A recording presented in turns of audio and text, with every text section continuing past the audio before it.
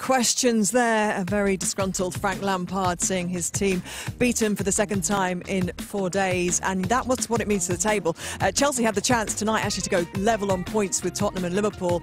At one point they were ahead of Southampton, but they stay in 5th. Wolves move up to 10th place. Manchester City there in 6th.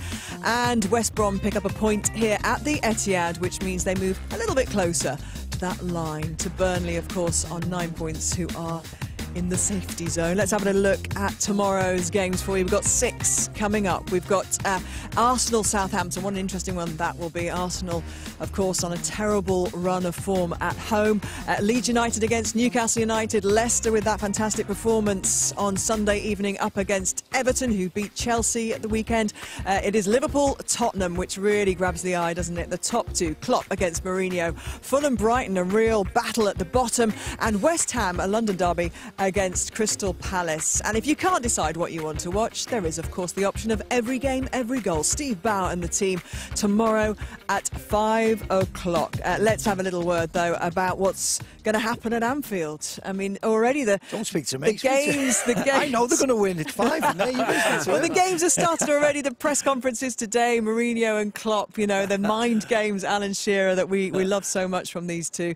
Mourinho basically just listing a group of players who are fit for Liverpool, pointing out that there's still plenty of quality there in spite of the fact that Virgil van Dijk's not ready for selection. Well, Tottenham have been the team of the season so far for me. The way they've gone about it, how organised they are.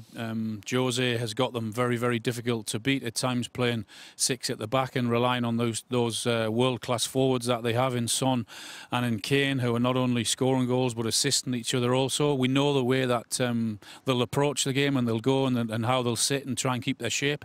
And it's a matter of, or a question is can Liverpool break that down? Let's have a little flavour then from the managers. Gabriel Clark spoke to them both a little bit earlier in the week. We all enjoy football, but really enjoying football is only possible when you win. The ambitions, the principles of 20 years ago, nothing changed. The opportunity to be successful, that keeps me going. There is only one objective, to win the next match. Perfectly poised, isn't it? You know, at this stage of the season, yes. 1 and 2, and Mourinho seemingly just hitting this real kind of form and groove with Spurs that you didn't see coming maybe 6 or 7 months ago. Everything seems to be gelling and working there. Yes. Liverpool with this incredible home form. Call it. I think Liverpool will win. I think we're all waiting to see what kind of team Liverpool have out and whether. What are you asking him that for? Plays. But I just think, as a neutral, of course, sitting here with the lads, Liverpool's home form is so good. I think they'll dominate play. I think Mourinho will try and hit them on the break like he did against Manchester City when they played at home. But I think Liverpool will have enough to break them down and to win the game. And they'll have the fans in. And I think the record at Anfield is exceptional. Yes, added emotion because of Gérard Houllier, but that won't bother Jose Mourinho. No, he's perfect in these games. You saw what they did to Manchester City. You know, he's got the blueprint there. He's going to take the same thing there. And I'm with Al. You know, you got Kane and Son at the top of the pitch with the issues, some of the issues that Liverpool have at the back. Do you pick Tottenham then? Is that what you're saying? Score draw. Score draw. These get the big ones Sit always right end in a draw. Sit right on that fence. What about that's you, what's going to happen. What about you, Al? I think this is right up Mourinho's street. This so game with Liverpool's home record. You can imagine what he'll be saying in the dressing room, the way he's going to set his team up. I mean that team that he's got 2 years now, as well, Alan, since he took Manchester United there and lost his job. I mean that team he's got at Tottenham now is perfect for him.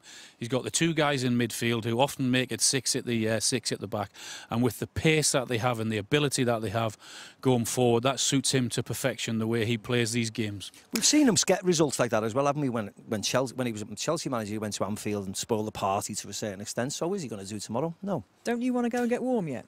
I'm not. No, I'm from Liverpool. I don't get cold.